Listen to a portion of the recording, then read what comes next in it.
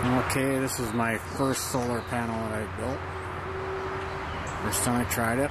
You can see the air bubbles right there. The panel is, that's still dripping down. Now this is going on, let's see,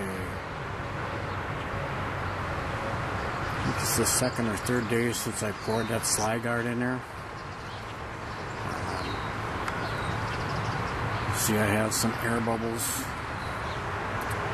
Ideally it would look like this bottom corner panel with no air bubbles, but this is my first attempt at this. I think next time I could probably do a little better job, but the panel works fine. Putting out good voltage. Aluminum frame cost me $14 for the aluminum. 36 of those cells, I believe it came out to like $81 or $86, and the slide guard was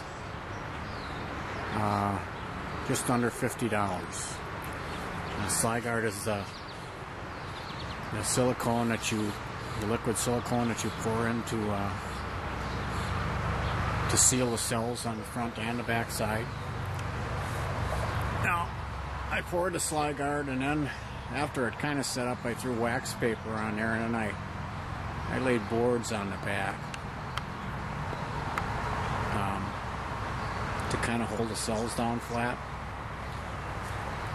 And didn't do that exactly right away, but I think if I would have, it might have been a little better.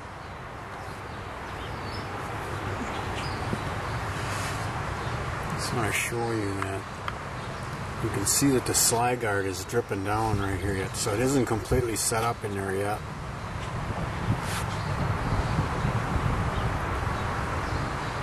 I'm actually hoping that will go down. I was kind of hoping that these air bubbles might work their ways up. And I don't think it's going to happen on these. Anyway, so I'd take a little video of this. Pretty happy the way this one turned out. This is a 2 foot by 4 foot. Actually, the frame is 22 feet wide, or 22 inches wide. I take that back. Its outside dimensions are 2 feet by 4 feet. And the next one will be made out of the glass from this panel. I'm going to switch this panel out, put just a slightly narrower glass in it, and steal that glass. My next solar panel will be that big, which is 73 inches by